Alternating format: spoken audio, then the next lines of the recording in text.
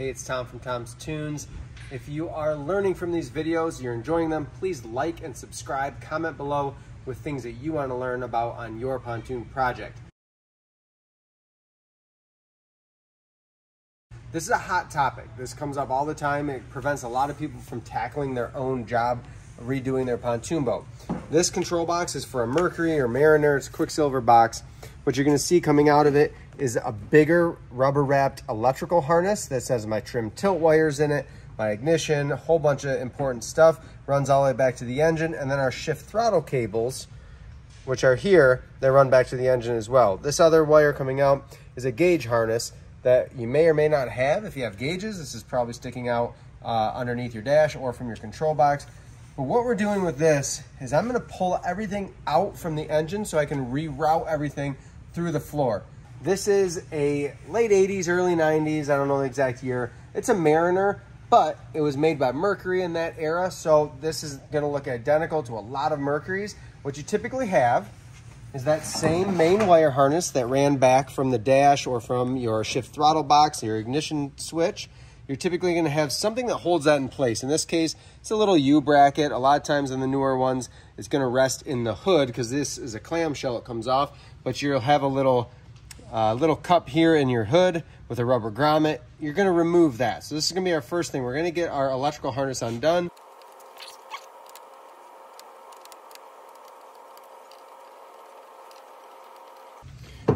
I've got to where I can free up my main electrical harness. Go figure, this is a different type of bolt than is in the bottom. We have a Phillips head in the bottom, flat head in the top. But I'm gonna just put this back so that it's in place, so that I don't lose anything, I don't lose track. And the best thing you can do is take some pictures of how everything's laid out before or routed so that you can repeat that when you're putting things back together. Our next step is unhooking the plug. So anything here we could label these plugs. I just take a piece of blue tape if I'm not sure where they go and put an A for the green. It was connected here. I would put an A on a piece of tape around this wire so that when I come back to hooking back up, we're ready to go. Otherwise, take a nice clear picture, something you can repeat. This is our really common, especially in an older Mercury or Mariner, even up until the early 2000s, this 8-pin harness. So this is your ignition harness. It pulls through the boat nicely. So it's an easy one on this boat to know I'm gonna go ahead and I'm just gonna pull this through. Now I've got that free. These other cables that are coming in were my battery cables and my trim. We come around to this side. Mercury and Mariner made this really easy to do. So we have a throttle cable that's hooked to our throttle body. I'm just gonna undo. This happens to be a 10 millimeter. Usually it's either 3/8 inch or 10 mil.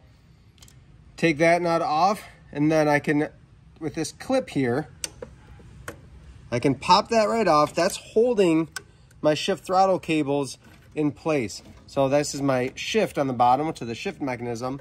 I can just pull my throttle cable out. If the black coupler comes with it, not the end of the world. I'm gonna stick that back in. That just holds those cables in place by this bullet. And then I can loosen my shift cable.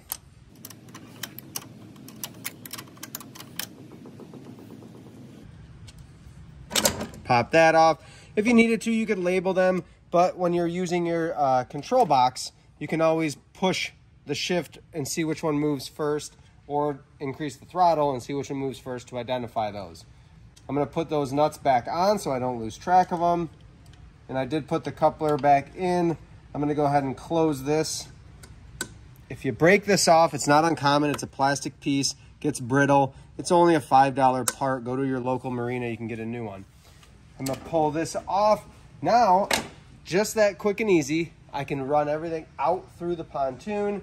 If I'm putting in a new control box or new wires or anything, I could run those through the floor, or in this case, we're reusing them. I'll run them through the floor back to the engine and reconnect when we're ready to do so.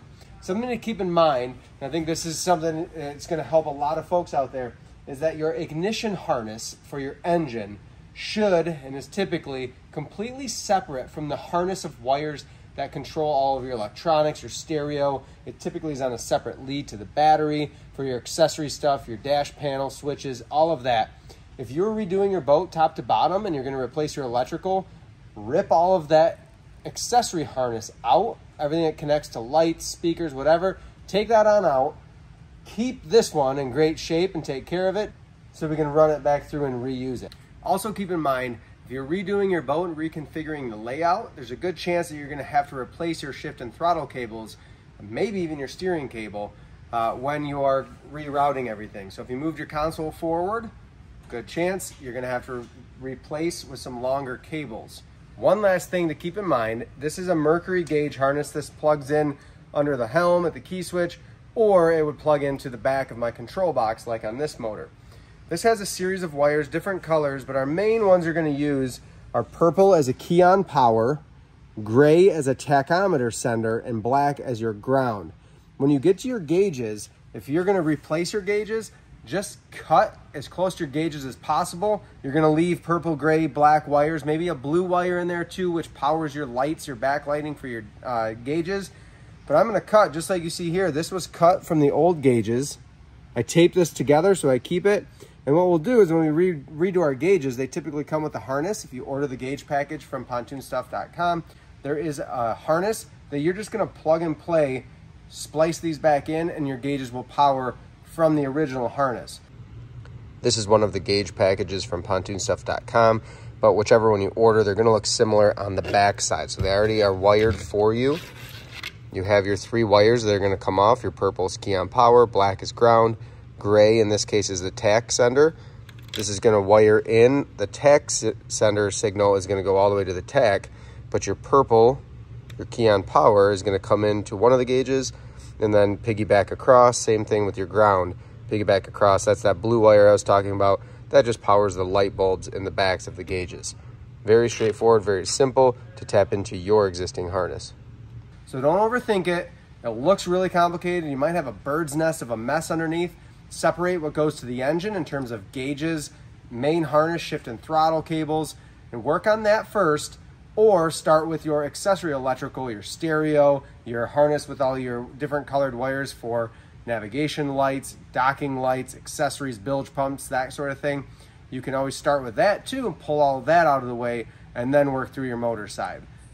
Don't overcomplicate it. Take lots of pictures, label things if you're unsure so you can reconnect them later.